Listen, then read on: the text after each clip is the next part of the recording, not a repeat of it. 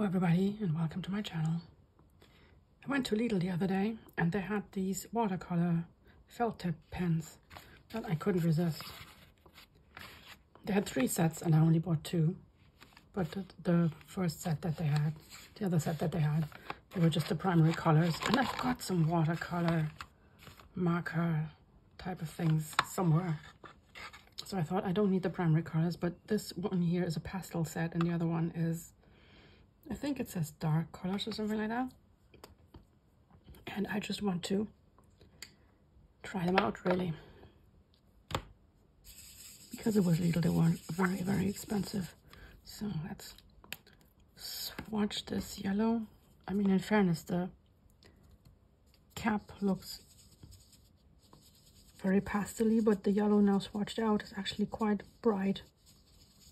It's not that pastel-y, but maybe it gets a bit lighter when you wash it out.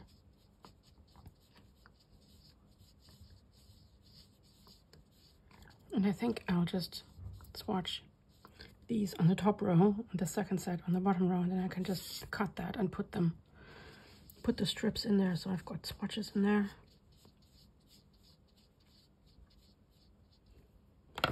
And as you can see, they are double tipped. They have a brush nib on one side and then like it's kind of a bullet tip on the other side. And I think what I'll do, I'll swatch them all out now, and then once the swatches are dry, I'll go over with the finer nib. But they do really have a nice brush nib, it looks like. I hope I will be getting a mixed media sketchbook for my birthday, which is not long off. It's the beginning of July. So it's in 9 or 10 days? It's not very long off. And all the watercolor crayons and watercolor pencils and now these watercolor markers that I have, I intend to use them in there. I'm sorry about my voice. I'm still haven't recovered from the cold that I've had for quite a long time.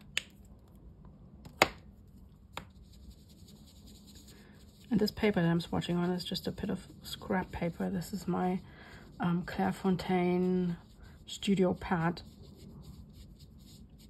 And it's just a scrap of a sheet of paper that I've cut down to smaller sizes. And it does, I'm not sure, I think it's 25% cotton. So it's not a pure cellulose paper. There's a bit of cotton in there, and I thought these might probably benefit from that. I'll hold this up here. There's not much information on there apart from which side, which tip is, but there's no color information. There's no pigment information, obviously, because I'm pretty sure that that's dyes in there rather than pigment ink. So it's dye-based ink because it's a felt tip marker.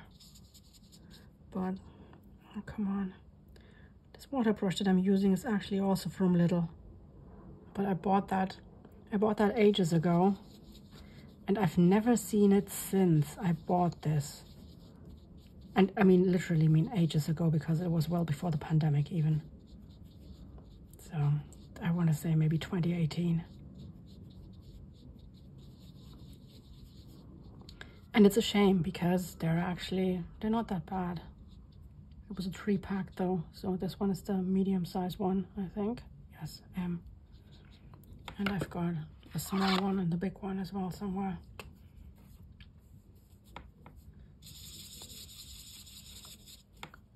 They do actually wash out quite nicely. Oh, and I should have made my swatches a bit smaller because now I need to cram in the green one there. This is what happens when I don't plan out my swatches in advance. When I'm swatching in my swatch sketchbook, I do make sure that I've got a grid in place, even though it's not very visible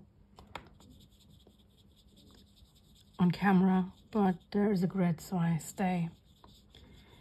get them all in, and they're not good, don't go all wonky.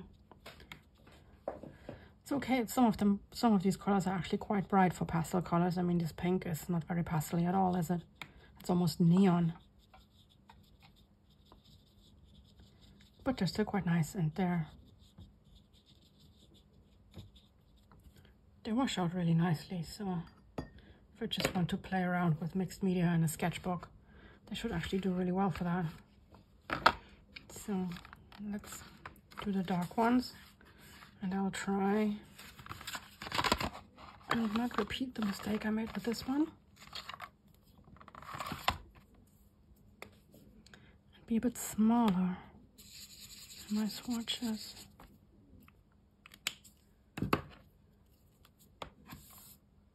There's a cat hair again, because there's always a cat hair. Oh look, this one, you can actually see a bit of the initial swatch there.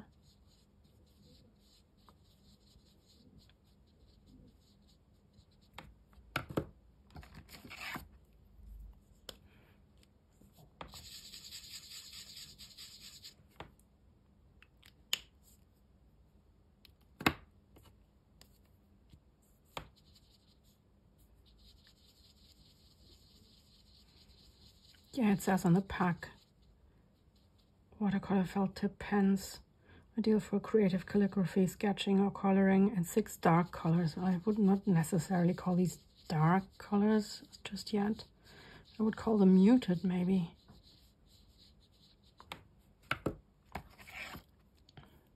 This is kind of like a burnt sienna, kind of. Oh, but not actually when you swatch it out. It's really light. It's not as... It's more like a muted orange. Ooh, didn't wash out my brush.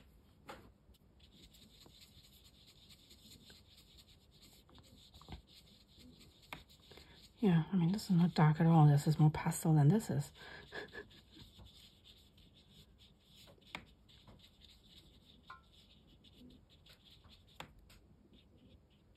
I mean, this is if you want to draw people, and if you want to draw light-skinned people, there's your skin color, basically. I don't have to do anything. Look how light that is. Okay, let's see how that... But again, if you look at them as muted colors rather than dark colors, then you're kind of there.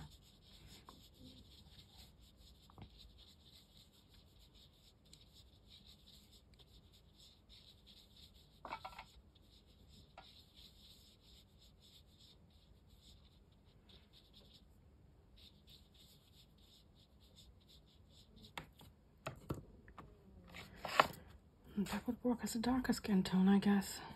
I mean, that's quite handy, actually. So then we have a gray.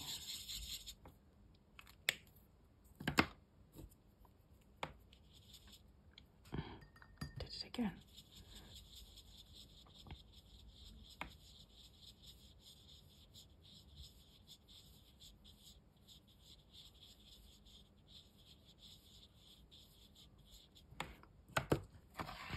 A light gray and a dark. Is it a brown or a dark gray? Oh, it's a dark gray.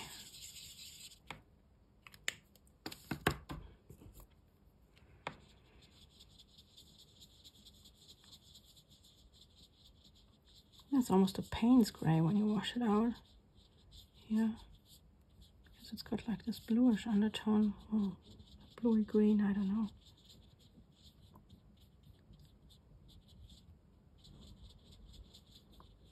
Yeah, I'm kind of surprised that I actually like the pastel colors better than I like these muted ones.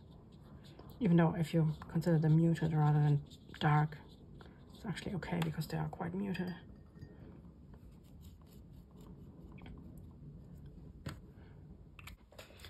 Okay, so here are the other watercolor pens that I have. There are 8 colors in here. And yes, those are more like the primary ones. So I think together if this is true to what we get. This is actually quite a good selection. So that should be nice to play around in my mixed media sketchbook. So as I said, I'm going to see if these are dry. Yep, they feel fairly dry to me.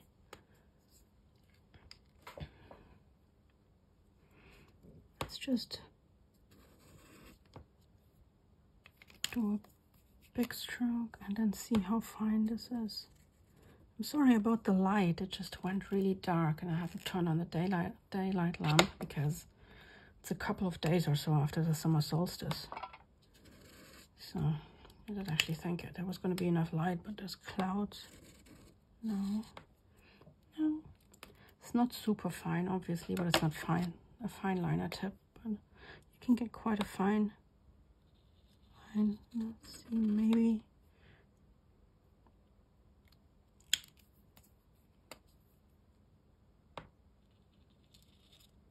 Oh, there's actually quite a fine line though if you use it on the side.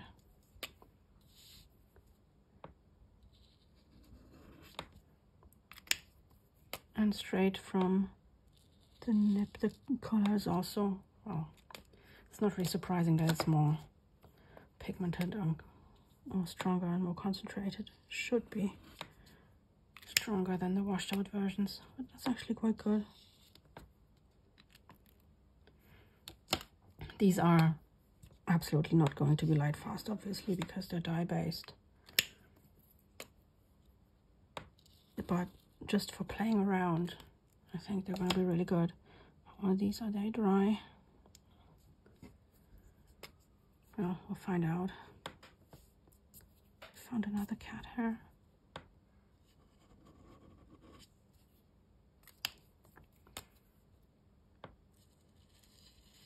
I don't actually do much calligraphy and hand lettering anymore, but maybe I'll need to pick it back up again now that I've got all these brush pens.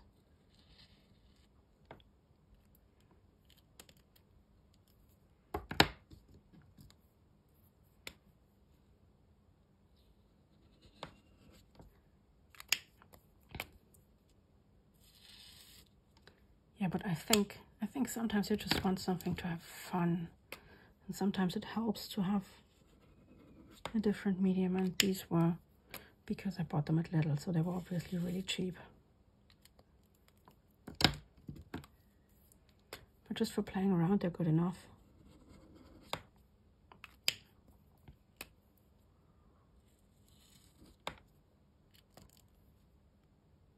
I've got 2 or 3 Ecoline pens as well somewhere, so it'd be interesting to see how they compare. And those Ecoline ones, they only have brush nibs.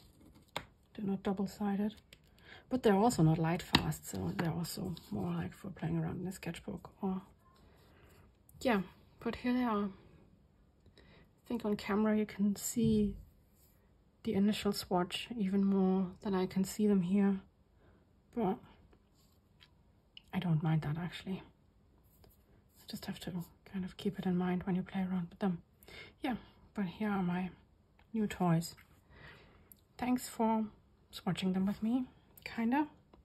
Please give the video a like, consider subscribing to my channel, and I will see you in the next one. Thank you very much. Bye now. Bye.